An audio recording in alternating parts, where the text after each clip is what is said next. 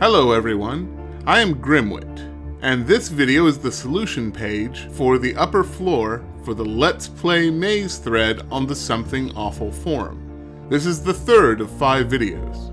The upper floor's pattern is that all doors leading down to the ground floor or the basement never again lead back upwards, except for room 1, which in its own way is part of the path.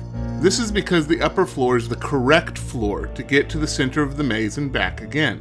We will be covering these rooms in the order that the goons have explored them. Also, as I cover these rooms, I will not be covering the riddle of the path as I go. This will only be covering which door is the correct one and why. As always, I do not have all the answers to the maze. These are the solutions that I have discovered myself or by reading other people's theories. Room 1. Oh, you'll love this. The first room we start in has some unfair anagrams. In the text, there are these lines. Decisions, decisions, one said. Too many decisions. The story of my life, said another. The door with story above it is the wrong door. We don't want to be late, said a third, opening one of the doors. Late can be rearranged to spell tail, which is also wrong.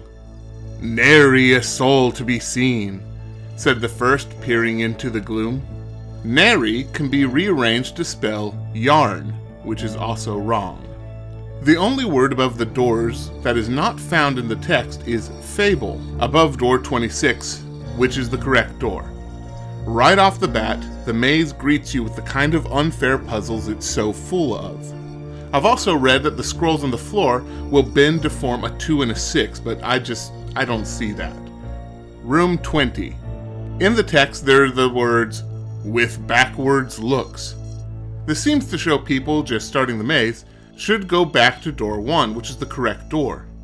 Room 20 is actually the last room in the path. The arrow could also be seen as a hidden 1, indicating that door 1 is the correct door. Room 5. In the text, the guide says, what were their chances of choosing wisely? 1 in 4?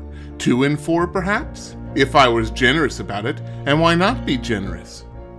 There is one door that is the correct door, and 2 of the doors don't lead to the basement, which is a trap.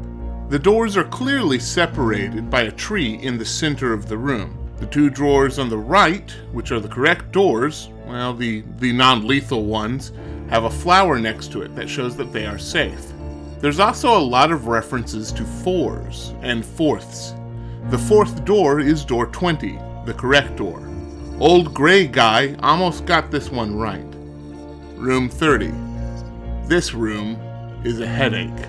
The clock is pointing to F, the 6th letter of the alphabet, but the hand could be pointing to where the 7 should be on the clock. 6 by 7 is 42, the correct door. I know this feels like a stretch, and that's because it is. There's a reference to Eve in front of door 5. There's also a male symbol, Adam, pointing to door 15. There is an apple tree in front of door 35. All of these are Genesis references, and I have no idea what that means. As Telegnostic noticed, if no Eve can be rearranged to spell 1-5, but it's clearly pointing to door 5, not 15. All doors have something drawing attention to them except for door 42. And that's all I've got for this room. Room 15. Awesome. On door 30 is a poster with SVN on it. This is 7 with the E's removed. 30 plus 7 is 37, the correct door. Another interesting thing I've seen is that the shadows fall over the O and the 3 above the doors on the back wall. That just leaves 3 and 7, 37 again. Room 42. Everything in this room speaks of pears. There's a pair of scissors, a pair of condiments, a pair of boots, a pair of boots, a pair of dice, and an actual pear. There are 4 good boots here. There are also 4 feet on the picture above. A pair of a pair is 4. 4 is the correct door. The bear is pointing into door 30 with a sign that says centers this way, door 30 being the wrong door. An interesting note, the other boot is the mate to the boot in room 38. Room 37. The top of the dice show a 2 and a blank, blank being 0. Or if you need another 0, there's a shadow of a net on the floor that shows a 0. 2 and 0 form a 20, the correct door. Room 26. This room uses process of elimination. We already know that door 1 isn't correct, at least not yet. The devil's fork and the other devil's tail is pointing to 38 and 36. Both are wrong. This just leaves door 30, the correct door. Another way of putting this is in the text, it reads, I quickly picked up the bell, ringing it loudly. A ring is circular, like the end of the bell on the floor, which is also circular, like a 0. There are also 3 real devils. 3 and 0 is 30. Room 4. This room has 2 correct doors depending on which way you're going. In the text there is a line. A small black cat ran out of the door to my right, sniffed at us, and, before I could move, ran out of the hallway. The black cat, being a sign of bad luck, is meant to warn you from all the doors on the right-hand side, leaving 44, 29, and 15. Of all the torches in the room, the 2 next to the sun are the ones that are lit, shining on 29 and 15. Of course, that also points to 11, but perhaps it is assumed by now you know that 11 is in the basement and is a trap room. Another way of putting this is the sign on the left that shows an in and out peg on the chart. This should be signaling that 29 goes towards the inside of the maze while 15 leads out. I admit though, I am guessing that. Room 29. All the signs point to things that flip or turn. Drinking a bottle, you go bottoms up. You turn a new leaf. The salt and pepper shakers shake upside down. You turn a key. You flip with a spatula. When you turn the page over, you see door 17. The doorknob looks like the top of a staff, but looking at the other staffs to the right, or left if it's upside down, they don't have a top. Even Reyes and Third Emperor seem to stumble on this point at the same time. Third Emperor also saw that the 1 and the 7 look like part of the candelabra, but only one leg of the candle holder is connected. And that candle is the only one that's lit. Door 17 is the hidden and correct door. Room 17. Because of the direction used and the rules for the shortest possible path, there's really only one door to choose. Door 45 is the correct door. There may be other clues, but why look for them? Just look at the map. There's only one way you can enter, and there's only one way you'll want to go. Room 45. The cleverness of this room is extreme because one of the clues is double folded. In other words, a clue working out for the riddle of the room is also pointed to the next door, specifically this one. IAM in alphanumeric code is 9, 1, and 13. Sum them all together and you get 23, which is the correct door. Also, the spear on the same piece of paper points to door 23. Incredible. Room 28. This room has a twin, but we'll get to that. The clue of the twin, however, is in the last line of the text. I have the strangest feeling of deja vu, said one. The pictures have 3 ones. 1 finger here, 1 finger here, and 1 bone on a plate. There's also a 2 on the right painting. 2 and 3 makes 23, the correct door. Placeholder Pigeon also noticed that the paintings move from right to left. The rightmost has 2 beards, the middle has 1, and the left has none. I guess this is another helper to understand the order of the paintings. Room 23. In the thread, I warned that numbers can get confusing in this room. The broken window looks like it should point towards the 6th window if we count from left to right, but there is no door 6. If we count from top to bottom, it becomes the 8th window. Door 8 is the correct door. Our clue to how we should count the broken window is on the tablet, which also counts downwards. Room 32.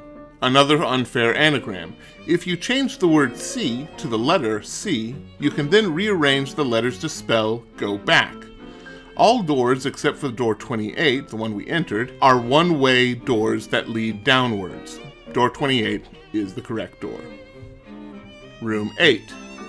In the text there's the line, "Someone knocked a bowl off the table. The crash echoed from the ceiling and whispered away down the corridors. I broke another on purpose." But there's no broken bowl in the picture, as you can see. Bowling is the theme here. There is a bowling pin, of course. There are also 2 broken bowls in the text and 1 in the picture. The corridor is also called a lane, like a bowling lane. 12 strikes make a perfect game, door 12 being the correct door. Also in the text, the room is described as a vaulted chamber lit by a single bulb. The bulb is surrounded by 2 rings on the ceiling. 1 bulb, 2 rings. 1 and 2 make 12. Now the next 3 rooms were played out in rapid succession, as they were the last 3 to be chosen when we filled out the maze. Room 2. The 2 flags next to door 12 and 22 are battle flags, suggesting conflict and strife. Only the broom, humble but at least peaceful, points to door 29, the correct door. The text reads, "Keeping in mind what a relative term right is, I assured them they were indeed on the right path. As for the correct path or the most appropriate path, well, that might be something else." This seems to signify that the right door is not the correct door, perhaps the opposite way is, which is door 29 again. Room 12. This is the twin of room 28, and they both have the same text, but the doors lead to different places. Also, the outside of room 28 is fake, showing a picture or drawing of the outside. This is hinting that room 28 is the wrong room. The paintings are different as well, pointing to different doors. Process of elimination. The middle picture points to room 2, having 2 fingers. The right picture has 2 fingers on one hand and 1 on the other, making 21. The left picture, the man just ate, meaning door 8. The only door not mentioned is door 39, which is the correct door. Room 39, the last room. This room smacks of Edgar Allan Poe's story, The Cask of Amontillado. I am going to assume you've already read the story, or at least know of it. The barrels of wine, or Amontillado, are next to door 12, which is the wrong way, while the trowel used to brick up the middle door is next to door 4, the correct way. The guess is that Fortunato left by way of door 4 when he finished. The multiplication tables all point to square numbers, the only door of which is a square is door 4. An interesting note is that the toy is the same toy in room 7, and it looks like the birds in room 32 and room 21. Of note, the text in room 32 reads, "Another one," they cried. "You mean another representative of the animal kingdom?" I asked. "What is the bird like that doing here?" I don't know what the significance is, but I thought I'd point it out. Now for my maps. I think it's time to tell. I've separated the maps according to the sets of room types discovered by others: trap rooms, loop rooms, and path rooms. I'll reveal my source at the end of these videos, but any clever person will spot it in a heartbeat what website I got this all from. The pattern of these maps are twofold. First, except for room 1, all stairways only lead downwards, and eventually into the basement from which there is no escape. Second, the basement is red, meaning stop, the ground floor is yellow, meaning caution, and the upper floor is green, meaning go. The basement's pattern is that they are trap rooms and there's no way out except room 24, the fail state. The ground floor's pattern is that they loop all around into each other and eventually back to room 1, or the basement. The upper floor's pattern is that, as path rooms, they all lead around in a circle to the center of the maze and return to room 1. That's all for the upper floor and my maps. The next 2 videos will talk about what the maze's riddles are and what the answer is. Have nothing but fun, YouTubes. You have roughly 24 hours.